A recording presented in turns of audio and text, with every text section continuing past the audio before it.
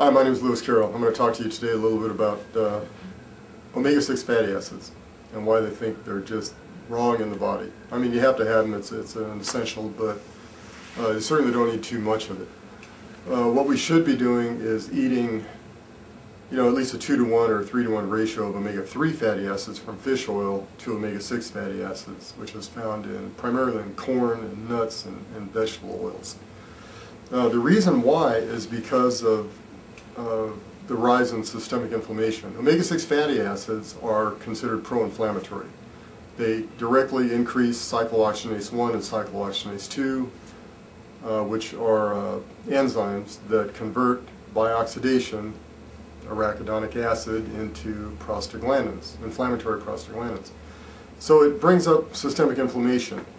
You need a certain amount of inflammation when you've been working out and your muscles are damaged and that type of thing, but you certainly don't need it if you don't have anything to repair. If you're eating lots and lots and lots of omega-6 fatty acids, like most of us are, who are consuming this typical Western diet, you're going to be creating a high level of systemic inflammation when there isn't really necessarily a need for it. And what we don't want is we don't want your T cells attacking your joints. So if you have joint issues, if you are suffering from rheumatoid arthritis or just regular arthritis, or you have joint pains, knee pains, and you're thinking that it's just wear and tear, you're thinking, hey, I played football back when I was younger, or I played tennis, or I did this or that, or I danced a lot in ballet, and you wore out your joints, that's probably not true. This may sound as a shock, but it's probably due to systemic inflammation due to being on the wrong type of diet. When your joints get attacked by your own immune system, your joints will fail eventually. And this is what's happening. This is something that was discovered by Stanford University researchers back in 2011. Joint deterioration seems to come directly from a bad diet, not from wear and tear. So, and there's another bad thing about eating too much omega-6 fatty acids. It's a direct inhibitor, or an indirect inhibitor of testosterone. The thing is, in order to make testosterone, you have to you start with cholesterol. Cholesterol is the precursor for basically all the steroid hormones. So cholesterol has to be brought into the Leydig cells for conversion into testosterone. And if you are on the wrong diet and getting too many omega-6 fatty acids, then you're going to have a too high a level of cyclooxygenase 2. Cyclooxygenase 2 tends to increase another inhibitory protein that I'm going to call DAX1, that will inhibit steroidogenic acute response protein, which is a carrier that you need to bring cholesterol from outside of the cell membrane into the Leydig cells so that it can be converted into pregnenolone, progesterone, androstenedione, and testosterone, and eventually you can get estradiol out of that and DHT. But that whole process, the enzymatic process that the Leydig cells do to make your testosterone, your precious testosterone, starts with bringing the raw material into the Leydig cells, and that's what steroidogenic acute response protein does, and that's what you're going to inhibit when you eat too many omega-6 fatty acids. And I'll tell you where you should be. You should be right around 1,500 milligrams a day, I think. That's just my own personal theory, but I think that's the limit for the human body. It's not enough to be in balance. If you say, well, I'm getting 20,000 milligrams of omega-6 fatty acids, but I'm getting 40,000 milligrams of fish oil. Okay, so you're at a 2-to-1 ratio. But that's still too many omega-6 fatty acids. You'll still probably have an out of control, you'll have too much systemic inflammation, even though you've got the right ratio. You just can't get too much of this stuff. I've already tested it myself and been a human guinea pig to figure this out, but so I had to know for sure. But I think you really got to limit yourself to 1,000 or maybe 1,500 milligrams per day of omega-6s, and then make sure you're getting at least 2 to 4 times more of that in omega-3s, which comes from fish oil. Omega-6 fatty acid consumption in excess has been linked to arthritis, has been linked to cancer.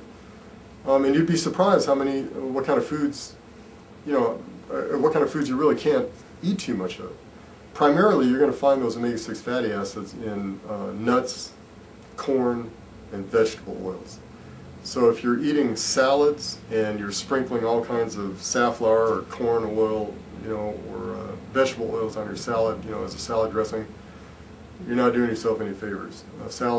These salad dressings, vegetable oils is what I'm talking about, are just loaded with omega-6 fatty acids. For instance, 1 ounce of olive oil. I'm sure everybody out there thinks olive oil is just great for you. Well, I don't think so. It's got a 12-to-1 ratio. It's 12 times higher in omega-6s than it is in omega-3s. 1 ounce of olive oil has got 2,734 milligrams of omega-6s. And you're already over your limit just with 1 ounce. You're over your daily limit. Oatmeal, just 1 ounce of oatmeal, for instance, has got about 600 some odd milligrams of omega-6s. And who eats an ounce? I mean, an ounce is a very small amount.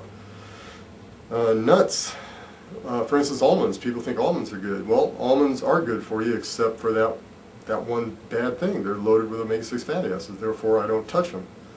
An ounce of almonds has got 3,378 milligrams of omega-6 fatty acids. And an ounce is probably 10 or 15 almonds. That's not very much. It's less than a handful. Corn is loaded up with omega-6 fatty acids. A cup of corn would have 3,481 grams. It's huge. Coconut oil doesn't seem to be so bad. It certainly doesn't have much in the way of omega-3s, but it doesn't have much in the way of omega-6s either. An ounce of that would be about 514 grams of omega-6s. But as a rule, I think that vegetable oils are to be avoided. I don't think the human body is really designed to eat oils, vegetable oils. We're not. And that would include anything that's fried in vegetable oils, such as French fries, tater tots, onion rings, or anything else. Like, let's say fried corn tacos. That's the worst. It's fried, and it's a corn product. And corn and vegetable oils and nuts, I think, are the worst offenders. And you're going to give yourself a lot of joint problems, and you're going to limit your testosterone. So if you have joint issues, that would be the first place you'd want to start, is eliminate this high consumption of omega-6 fatty acids in order to alleviate your knee issues. If you have knee issues, for instance, I had knee issues. I got it reversed. I reversed it with a time machine and with getting my diet right. And I had to learn the hard way that that knees and cartilage, unlike what the medical professionals will tell you, can repair. It took a year. I went from bad knees and being told that I needed a knee replacement surgery to lunging 500 pounds on these same so-called bad knees. They don't hurt at all. I don't feel them anymore at all. But I got off the omega-6 fatty acids, and I got my diet right, and I enhanced my hormones with the time machine. So they can come back. I also experienced arthritis in my shoulders, and that went away. So apparently, omega-6 fatty acids affects what I call the synovial joints, which is the larger joints, elbows, knees, anything that uses synovial fluid as a lubricant. So that would include shoulders and knees and ankles and things like that. So omega-6 fatty acids are not something you want to get too much of. So in summary, I'll just say that you need to stay at 1,500 milligrams or less. Not much less than 1,000. You need some, but you just don't need that many. And try to get 2 to 3 times that in omega-3s from fish oil. And let me say something else about the fish oil. Make sure you get something that is molecularly distilled. Well, basically, you want it cleaned of mercury. So I wouldn't buy the cheapest fish oil that you can find, because if you're not sure what the mercury content is, you don't want to poison yourself with mercury. So molecularly distilled, what I mean by that is under low pressure, things boil at a lower temperature. So what these manufacturers will do that are producing this kind of a product is that they will warm up the fish oil, put it in a vacuum, and therefore the fish oil will tend to boil at a very low heat so that they're not destroying the omega-3 fatty acids. And then the oil will rise up in a gaseous form and be condensed in another container. Well, the heavy mercury doesn't make it out of the first container, and so that's how they clean it from the mercury. So that's the best kind to get, and it's also more concentrated. You'll find that the omega-3 fatty acid level in the oil itself is actually much more concentrated, so it's a better way to go. So if you take fish oil, make sure you get a decent kind. So that's what I wanted to say about omega-6 fatty acids. I personally don't like too many of them, and thanks for watching.